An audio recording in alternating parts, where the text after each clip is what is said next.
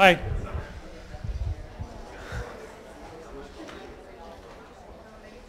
I was going to say I'm here standing in for Steve, but it's a real pleasure to introduce Leah Gerber to you. Leah, I think many of you have met Leah already, but if you haven't, she kind of practices what we preach here in the Bren School. She actually has spent her career both working as a research ecologist, but also very much coupling her research to the management of wild populations. A lot of emphasis on marine mammals, sea lions and whales. We'll hear about that today. Just a bit on her background. She got her bachelor's from Mills College and then went to the University of Washington in Seattle where she got a master's in marine affairs, is that right? And then a PhD from that distinguished university. We first met, I think, when you were a postdoctoral fellow at NCEAS. Since then, she's gone on to become an assistant and then associate professor at Arizona State in Tempe. She's just finished another NCEAS stint as a visiting sabbatical fellow. She has a remarkably long and interesting publication record, much of it concerned with sort of looking at wild populations and how disease and management practices and behavior influence population dynamics in wild populations like sea lions. In terms of things like trying to put science into practice, among other things, she's spent a lot of time on recovery teams. She spent many years on the white abalone recovery team, for example. And I believe you're the editor for Conservation Letters as well at this point. So anyway, she's busy, she's very productive, and she's having a lot of influence in this kind of science-guided policy world of conservation biology and conservation planning.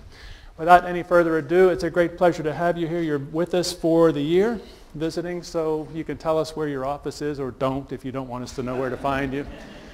But her talk today, you see the title here, and thank you for doing this. Is this working? Yes. Okay. Well, thank you very much, Frank. Is that decibel level okay? Okay. For your kind introduction, and thank you all for coming today. I'm really delighted to be here at the Bren School this year, and I look forward to interactions with many of you. My office is on the 4th floor, 4420, so please do stop by. What I want to talk to you about today is the global management of whales. In particular, my role as a scientific advisor to the International Whaling Commission, and more generally, I'd like to talk about the use of science in the decision-making process under the IWC.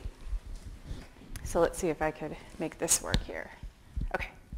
The heart of the debate about the global management of whales is largely ideological. Let's see, is this a pointer? Yes, good. Okay. On one side, there's the perception that whales are unique creatures that we should not harvest under any circumstances. The other perception, at the other side of the spectrum, is the perception that whales are a commodity like any other resource that we exploit. So why should we give them special preference in how we manage resources? As you may imagine, little science enters this process, and the question of whether it's right or wrong to harvest whales is not a scientific question. So when we get into the actual management decision-making arena, little science gets into that.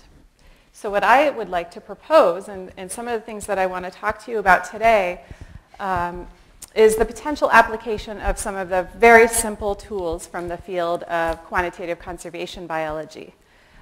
In particular, I'd like to highlight two approaches. One is what I refer to as the bread and butter of conservation biology, matrix population models. And in particular, where the most common application is single-sex, single-patch models. But by adding a little bit more complexity in making these models a two-site or potentially a two-sex model, we can explore more ideas about spatial heterogeneity, which is an important issue in whale conservation. Second, marine ecosystem management and marine ecosystem models have been a very popular approach in the NGO community. But my question is, to what extent can these models be used to guide real-world management? So throughout my talk, I'm going to be relying on some of these modeling tools to answer fundamental questions about the global management of whales. Okay. Which thing? Okay. So the main theme of my talk is how do science and policy intersect in the global management of whales? A preview for what I'm going to talk about. First, I'm going to give you a sense for the policy setting of the International Whaling Commission. And then I'm going to talk about two of the key management issues that are at the forefront of the global management of whales. So these are really important decisions that are being debated regularly at the annual IWC meetings. IWC meaning International Whaling Commission. So I'll talk about these problems and the potential application of these modeling tools.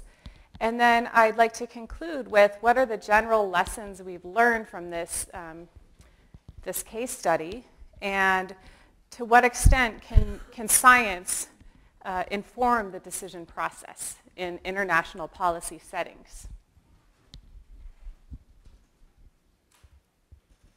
Okay, so let's start with the International Whaling Commission and many of the nuances associated with this legislation.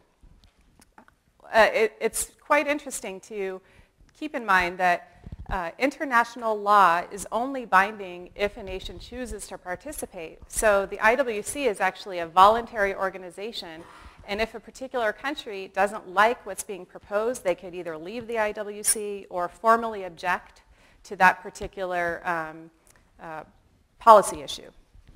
And furthermore, there's no ability to enforce anything. So it's potentially a little discouraging from the get-go. Why was the International Whaling Convention established, and what's sort of the history of this legislation? This is a brief tour of the International Whaling Commission. The convention, and this is just some of the lingo that's used in IWC speak. The convention was established in 1946, essentially due to concern about extreme overexploitation of whales on a global scale. The convention established a commission which was made up of, or is currently made up of 58 voluntary members with a secretariat in Cambridge.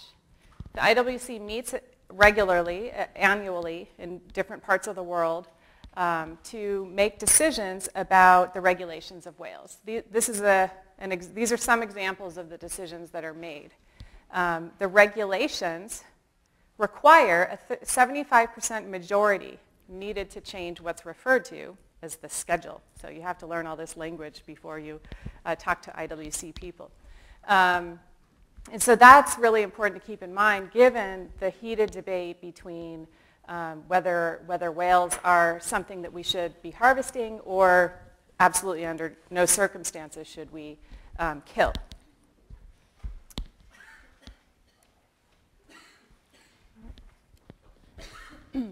No, wrong way. Okay, so one of the things that I want to talk about and that has quite significant bearing on the future of whales is the use of sanctuaries, global sanctuaries. Under the convention, the Commission is authorized to establish sanctuary areas, and under the regulations or the schedule, sanctuaries are required to be reviewed every decade to determine whether the sanctuaries are meeting their management objectives. Currently, there are two global whale sanctuaries in place. The first one was established in the Indian Ocean, and the second one was established in the Southern Ocean. There are two additional sanctuaries in the South Pacific and South Atlantic that are at the proposal stage. But the thing I want to emphasize, or I guess point out with this slide, is this The Southern Ocean is a really important area for whales because many Southern Hemisphere whales migrate to this area to feed in their breeding season. So it's a really critical area for a lot of species of whales. Okay, so I want to give you a sense for the status of whale populations in the Southern Ocean.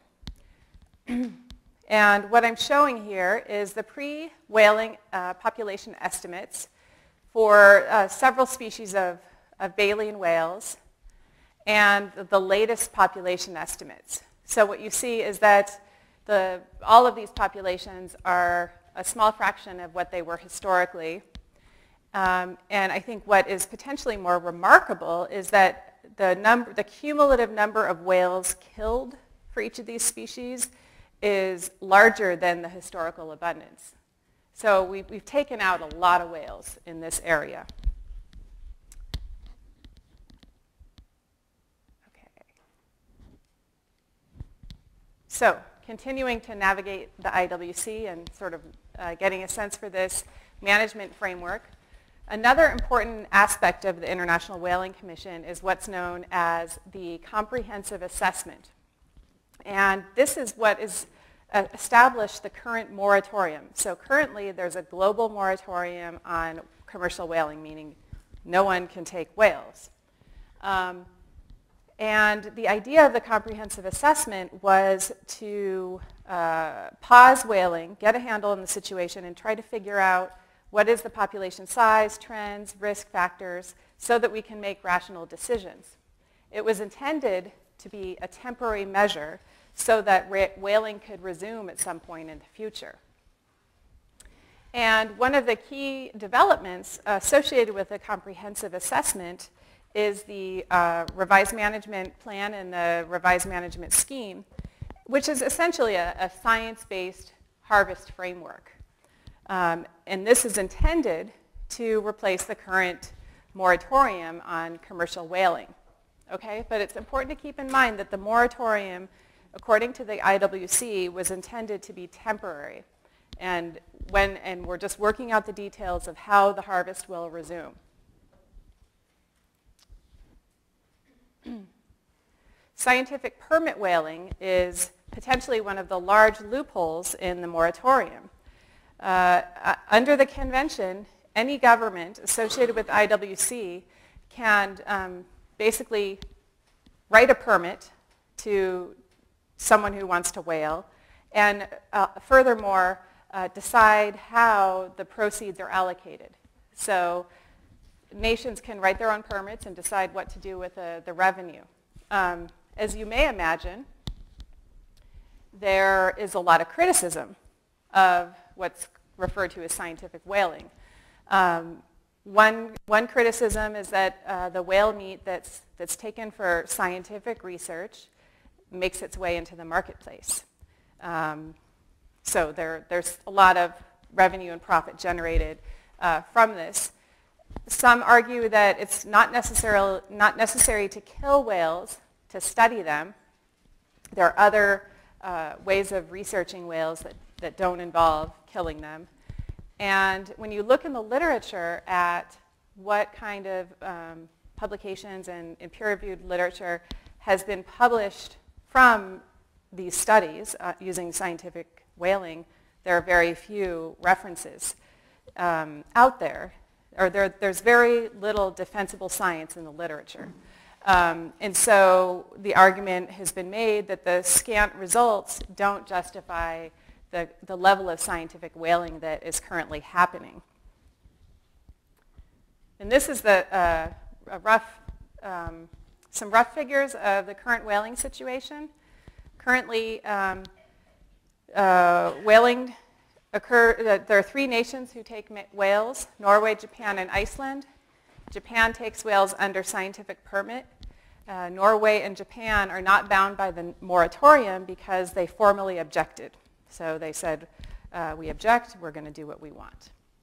So this is, approximately 1,500 whales are taken every year.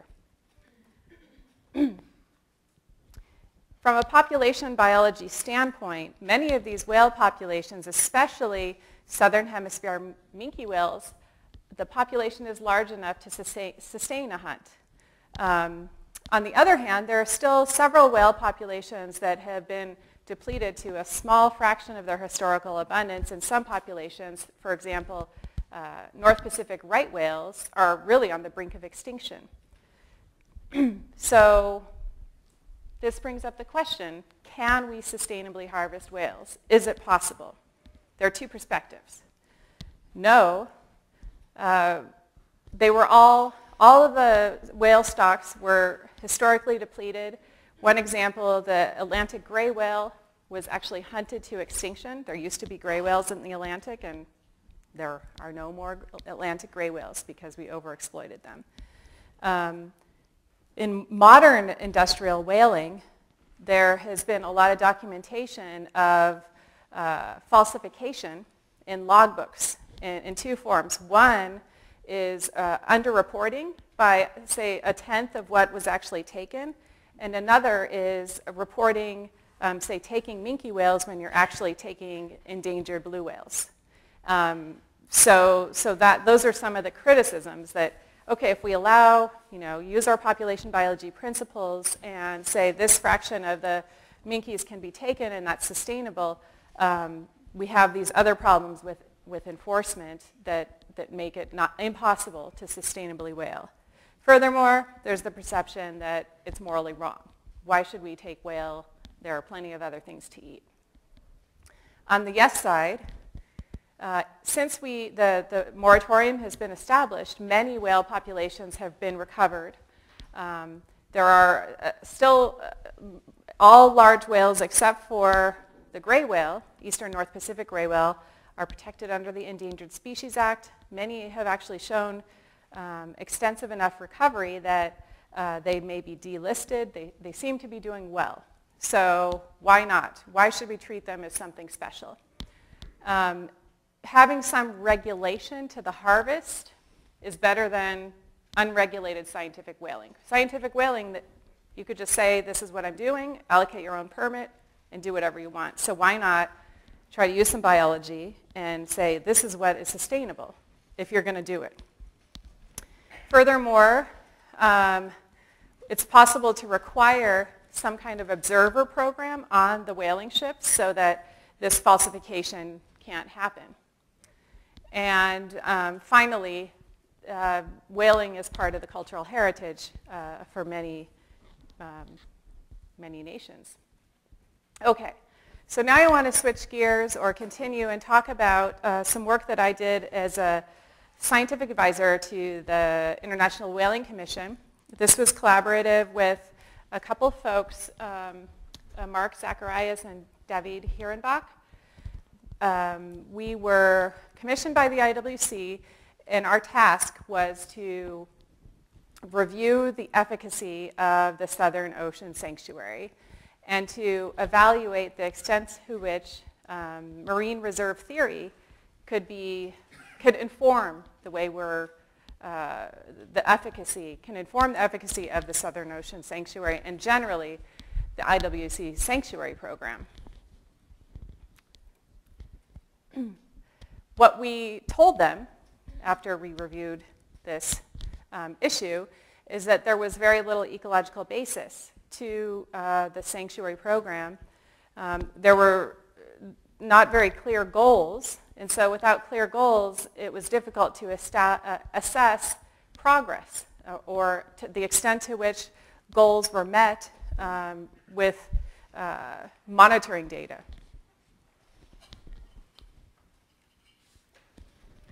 We came up with a set of 7 recommendations. First, there should be a clear purpose to the Southern Ocean Sanctuary. Is it maintaining sustainable populations of whales? Is it biodiversity preservation? Is it maximizing fishery yield? That wasn't clear. And then based on those goals, what are the measurable objectives? This could have to do with what's a threshold level for probability of extinction or a lower bound of an estimate for stock size. These types of objectives and goals should be built into a sanctuary management plan that clearly lays out what kind of research and inventory is necessary to obtain data to assess these goals. And so the monitoring data that would be collected in this assessment program could allow us to assess the extent to which goals were being met.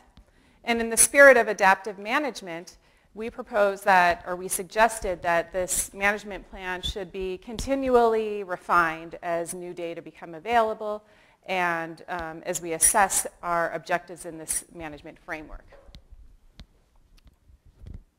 To our surprise,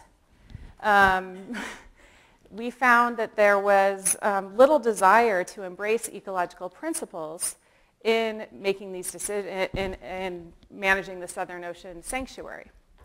There were two interpretations of our work. First, the pro-whaling nations, they loved it. They said, oh, well, it sounds like you're saying that the sanctuaries are a bad idea. Let's just get rid of them all together.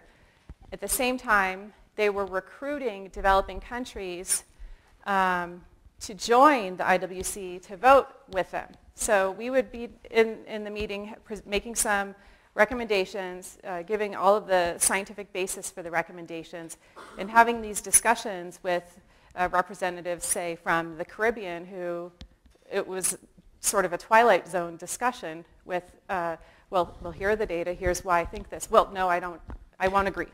And I didn't realize till later that this person, her trip to the meeting was paid by the Japanese, and she was being paid to vote a certain way. So there's no way to have a logical conversation.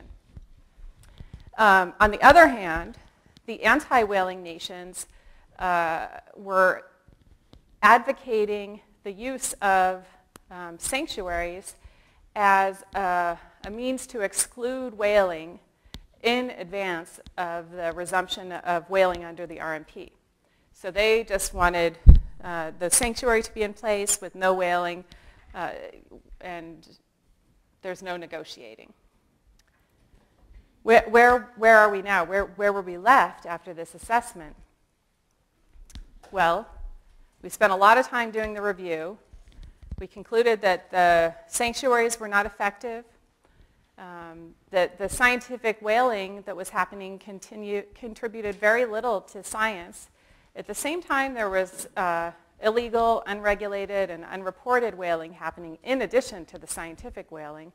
And the pro-whaling nations vowed to leave the IWC altogether if the RMP or the quota-based system was not accepted.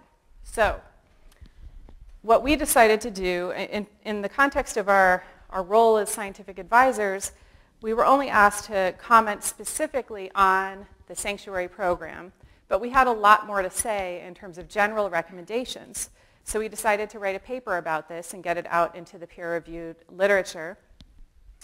And I'll tell you what happened with this. First of all, we used some simple population models to illustrate some of these recommendations and to say, okay, perhaps you think that we shouldn't whale and you think we should, but let's just look at the data and use some simple models to address this. And what we did was we developed a two-patch matrix population model. So we have movement occurring between the sanctuary and the unprotected area. And this is a schematic showing those movements. So we have inside the sanctuary and outside the sanctuary. And there are 3 life stages with transition probabilities within each. And there's potential for movement. So adults can migrate inside and outside of the sanctuary, and recruitment can happen. So young of the year that are produced by adults outside of the sanctuary can recruit to the sanctuary and vice versa. What we did with this model was compare the efficacy of the 2 management strategies. One, the RMS, the harvest-based system. And in this scenario, we reduced mortality by 10%.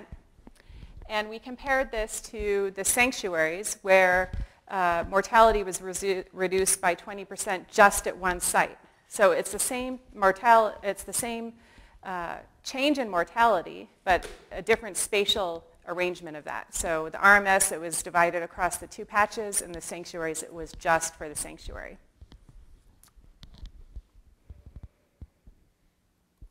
Okay, and what did we find? Well, the first thing that we looked at was the sanctuary efficacy as measured by the increase in the population growth rate for a range of assumptions about dispersal from the sanctuary. And that means to what extent do whales migrate in and out. There's a lot of uncertainty about that, but most of the whales we're talking about are known to be migratory. So we think that it's probably in the higher range over here of where reality falls. So we compared the efficacy to the efficacy of the RMS. So what we found was that if dispersal is greater than approximately 50%, the RMS is more effective as a management strategy. If you look at this scale, it's tiny. The changes in the population growth rate are really small. So we thought, well, let's think about what that means in terms of a change in abundance in 100 years. And so we simulated using just a simple exponential population model what this would look like for a range of different population growth rates. And what we found was that the RMS are the red symbols, and if there is high dispersal, we have this is indicated by the purple symbols, and the sanctuary is no dispersal. So given that we know that whales are likely to move a lot, this suggests that the difference for increasing populations of whales, this is a significant difference in estimated abundance in 100 years. So even though it's a very small change in population growth rate, that translates to a big difference in terms of the total abundance of whales. Okay, so the conclusion of this work, the sort of more general conclusion, was that we should, first of all, get rid of scientific whaling, and second, think more critically about the interaction or the extent to which the sanctuary and the RMP can work together to effectively conserve whales. And this might mean applying the RMS, the quota-based system, with a system of sanctuaries that is designed to protect whales during certain critical life stages. And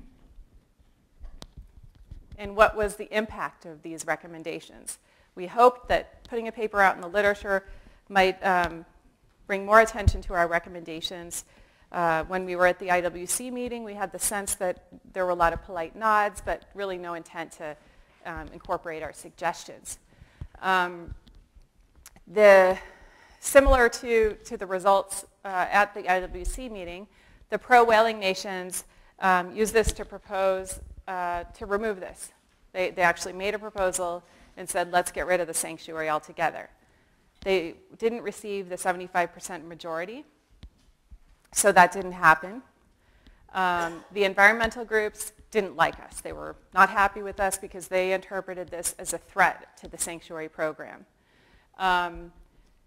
But sort of on a more positive note, the general recommendations that we made were embraced by IWC in developing future sanctuary proposals. So the South Atlantic sanctuary proposal that's in the works now incorporates many of the suggestions that we made. So there is hope, but there really is, in terms of IWC and many other policy settings, the change is not dramatic, immediate.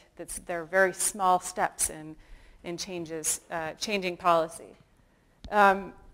So to our surprise, this led to another independent assessment, which is what I want to talk about next.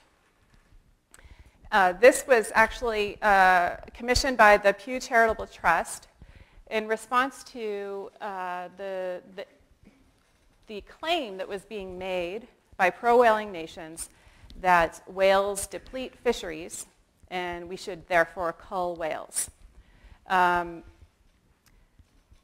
It may not make sense, but it's an issue that comes up repeatedly at the IWC meetings and is really a heated debate with really very little information, very little scientific information.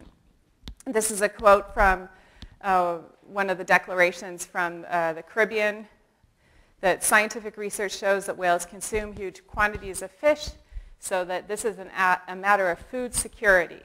So we need to get rid of the whales because we need food for people. This is the claim. So where did this come from? What's the basis for the claim? Well, as you know, I'm sure you've seen this slide. Well, perhaps you've seen this slide, and this is just showing the global collapse of fish stocks and how we've fished down the food web over time. The argument is made that at the same time, many marine mammal populations, like the North Atlantic harp seal, is increasing. So, okay, it must be the marine mammals that are depleting the fish, is the argument. But as you see, a lot of the whales are a small fraction of their historical abundance, so the argument doesn't apply across the board for marine mammals. So the question of whose fault it is, whales are the culprits is on one side. On the other, is it possibly overfishing? The argument about whales depleting fisheries, whales eat fish, and so do people. So if we remove whales, there'll be more fish. So that's the simple logic for this argument. But as you know, marine mammals are part of a marine ecosystem. And so we can't just consider these impacts in such a simple form. So we need to consider also these indirect impacts between different parts of the food web. So expanding on the simple schematic, if we add another trophic level or another species to this food web, and this is again a schematic of cephalopods that consume the small fish, and we implement our policy of reducing the abundance of whales, then we see more cephalopods, but that reduces the abundance of small fish, which are consumed by the large fish that people like. So in this case, there would be fewer fish for people as opposed to more fish. So when you consider the ecosystem, which is more likely? There really wasn't much scientific input to this.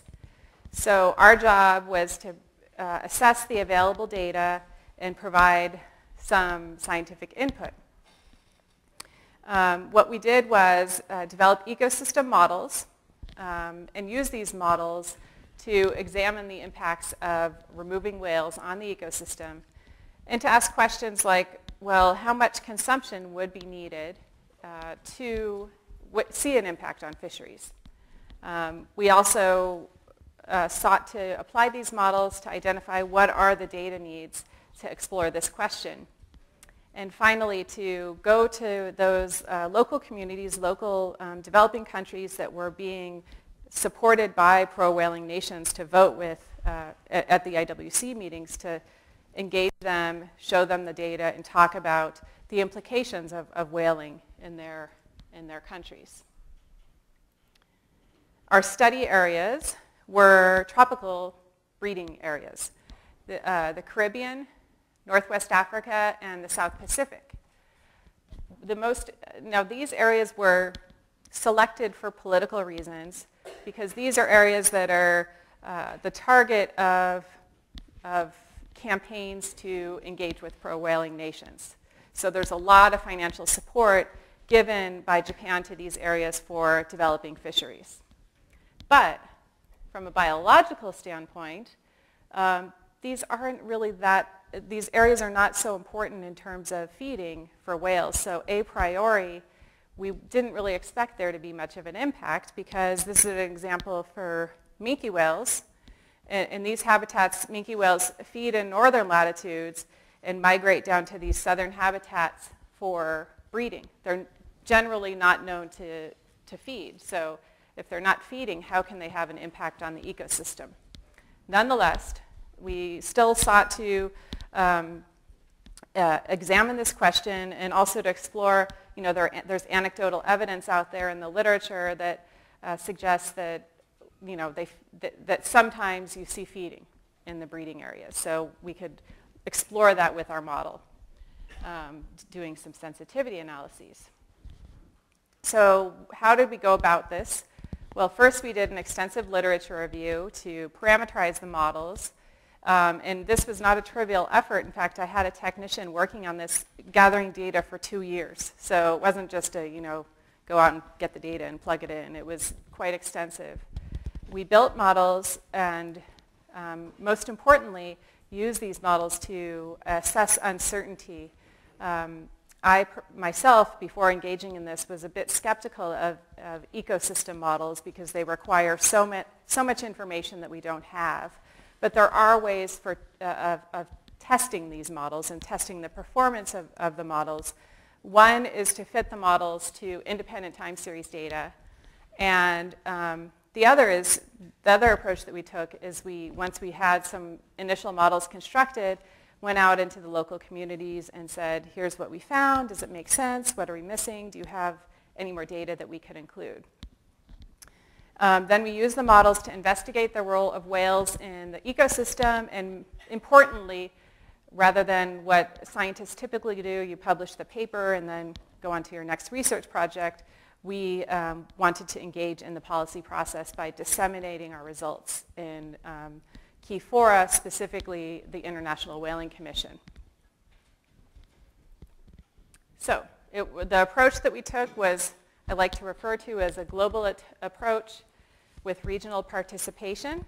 We held workshops these are just images of a couple of the workshops.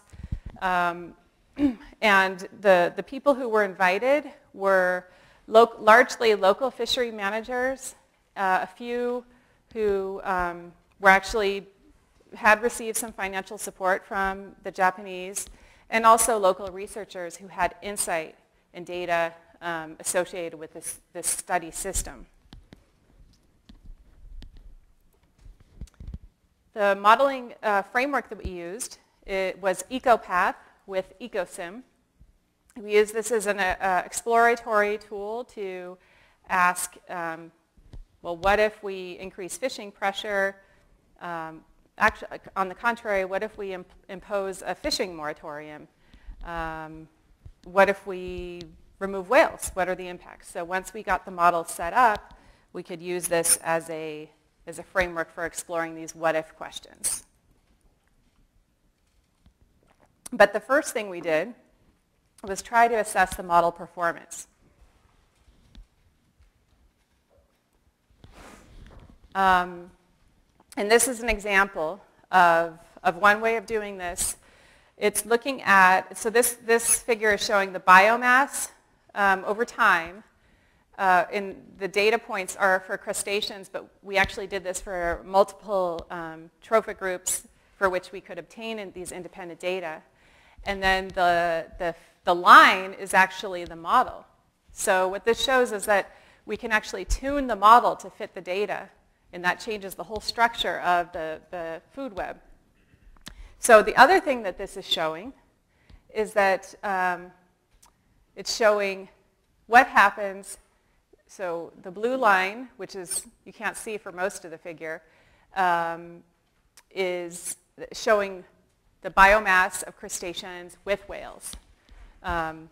If we then remove baleen whales and then remove cetaceans altogether, what kind of impact does that make? And you see here that there's very little impact. The lines are almost completely overlapping.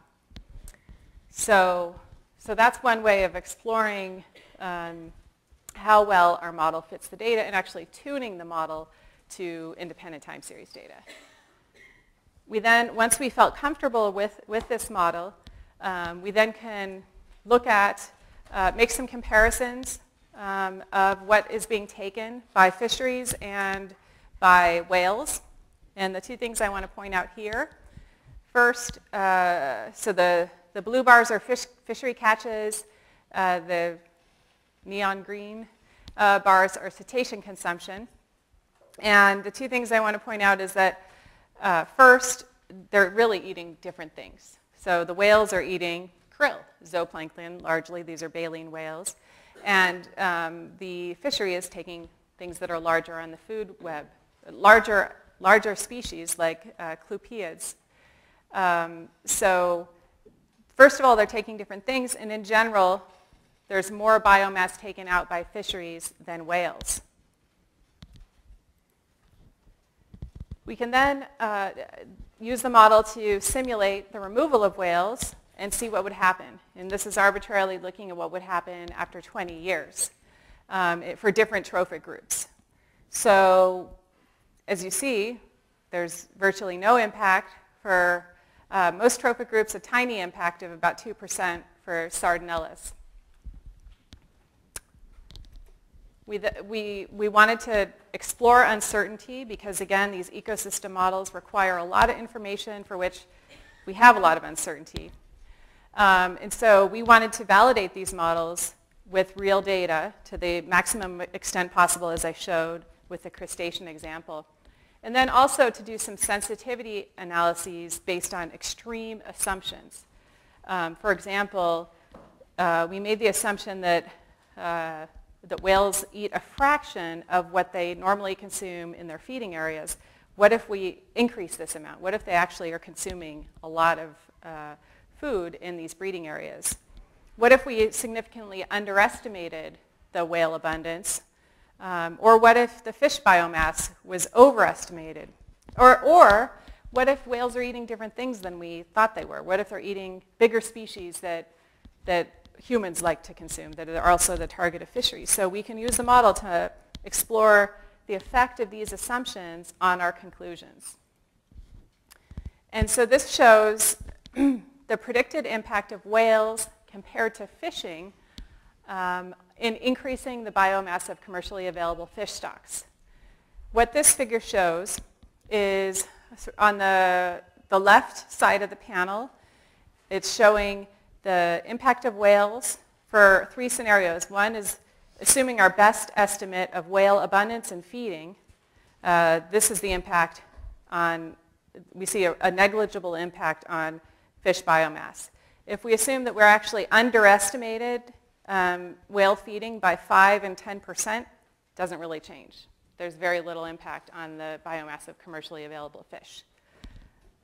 This is the same, consistent for two of our study regions. And on the contrary, if we then compare the effect of removing whales to the effect of removing fishing, we saw a dramatic difference. In fact, for our best estimate of fishing rate, if we remove fishing, we saw a 450% increase.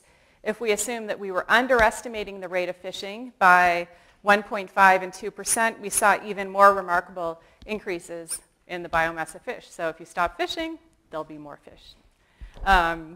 So we put that out there in the literature just to sort of make the point that it's not really the whales that are depleting the fish resources, it's the fisheries.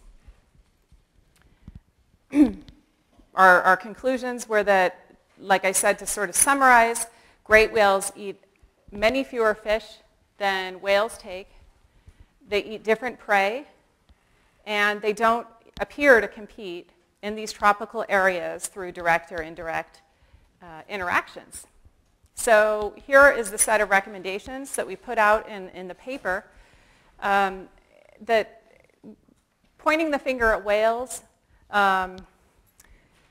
really should be considered in a larger context. There are a lot of other things happening in these tropical areas: foreign fleets overexploiting offshore resources, ecosystem collapses, and of course climate change.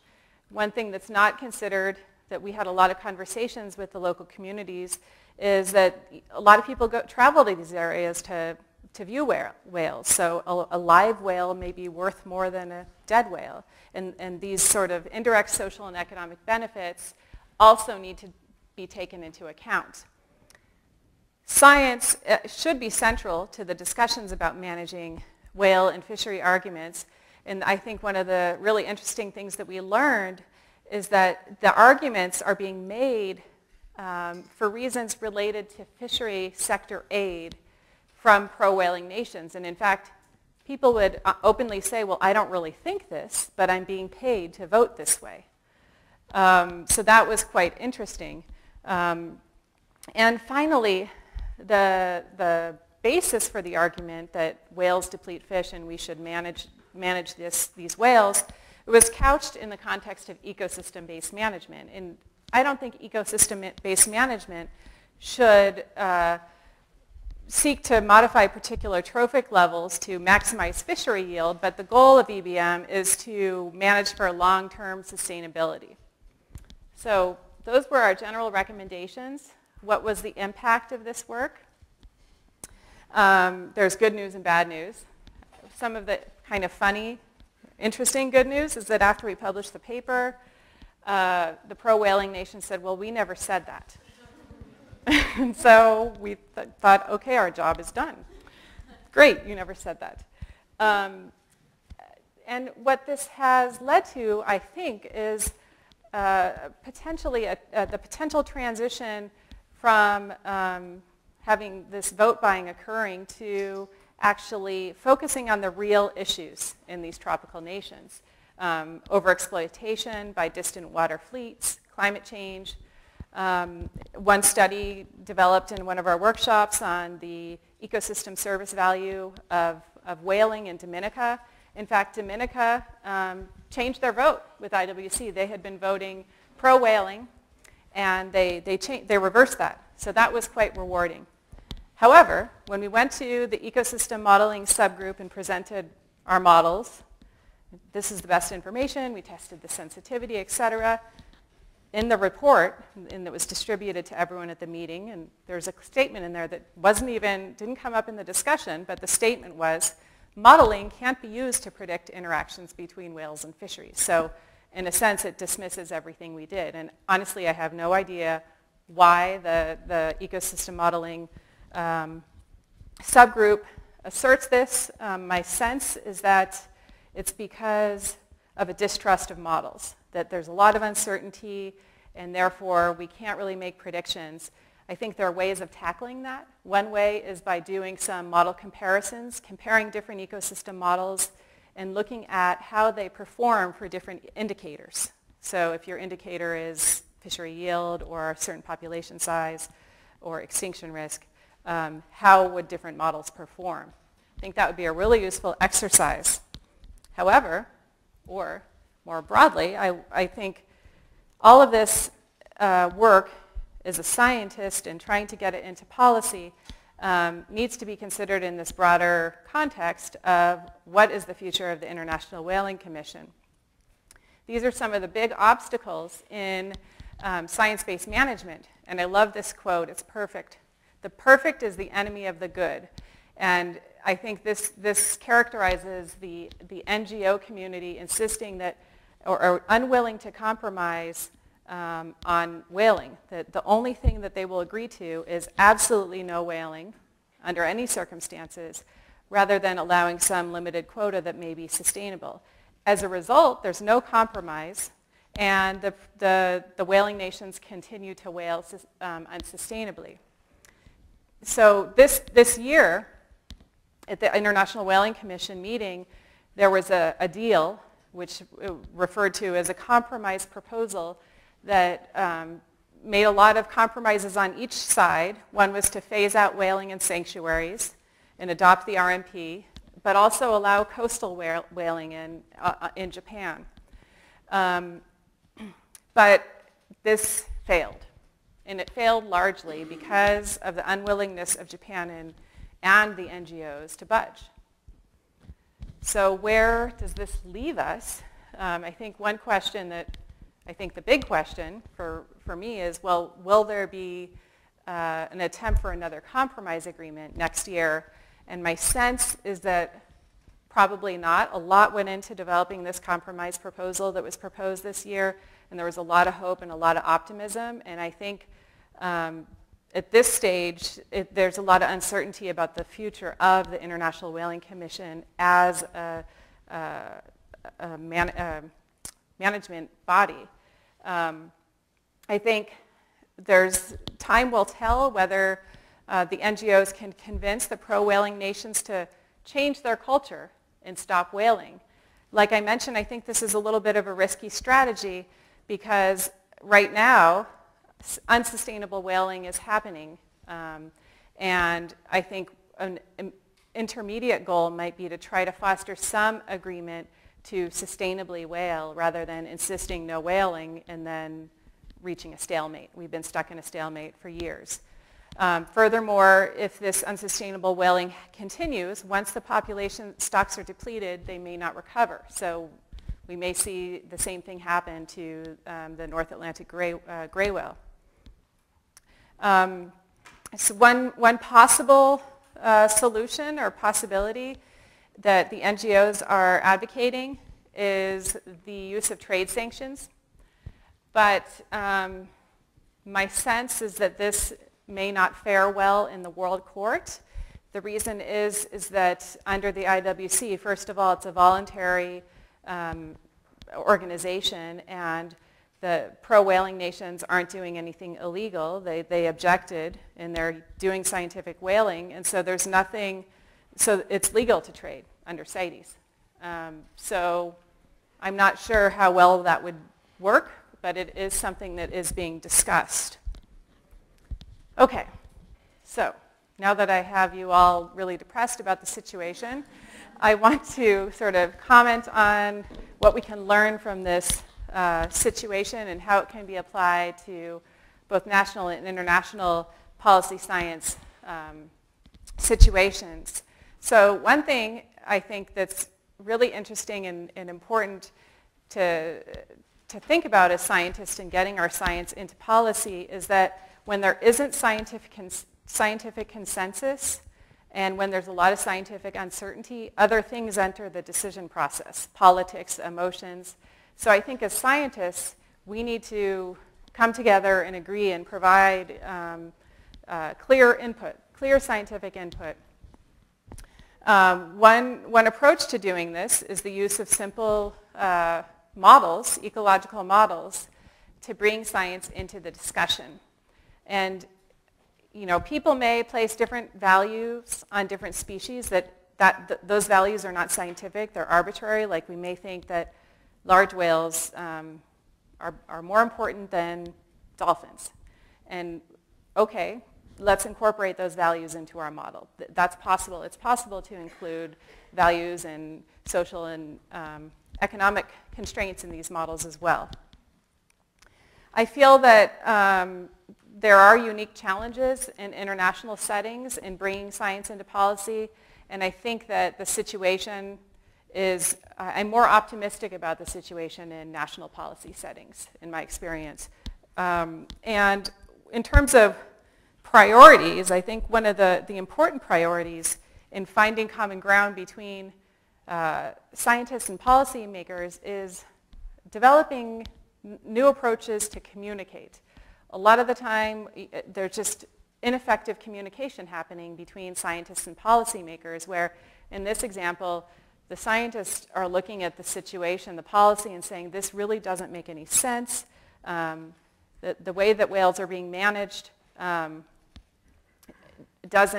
is ineffective in meeting our management objectives. So that the Voltaire quote, the perfect is the enemy of the good, we're going to adamantly say no whaling, which is perfect, and the good might be sustainable whaling. So we're undermining what we are seeking, our perfection.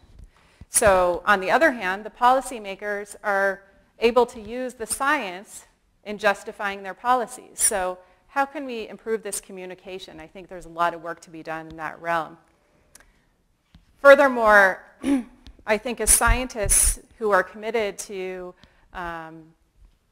getting our science out into policy, it's not enough to just write papers. I think it's essential that we engage in the policy process, whether that be going to national or international meetings, serving on panels, recovery teams, or also bringing stakeholders into the process as you're developing these models and soliciting feedback, because the potential that these models will be embraced will be much higher if people have had input from these local communities. So these are the lessons that I've learned. Perhaps they would have some implications for other situations. I would like to acknowledge all the funding for this work, and I would be happy to take any questions.